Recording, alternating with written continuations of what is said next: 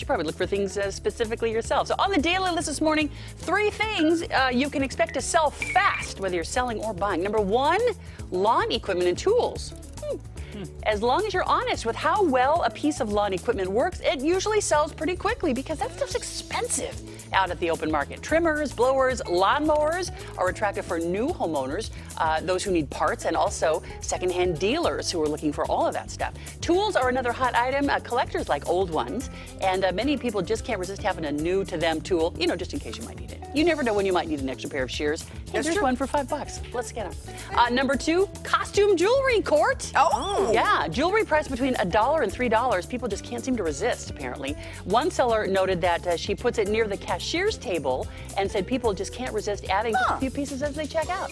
They're adding up their things and they're like, these earrings are kind of cute, a little necklace, a little bracelet there. So put it where people are going to really see it. And number 3, parents, kids' clothing. Advertise this along with the approximate sizes, and you can expect people to get there early for that. Group it by size and gender to make it easy, and even have a little space for them to have kids try something on, because you know they're going to ask, can we just try this on? Don't let them in your house to do it, but maybe have a little screened off area in the garage where they could dip behind if they really wanted to, maybe for a little bit older kids.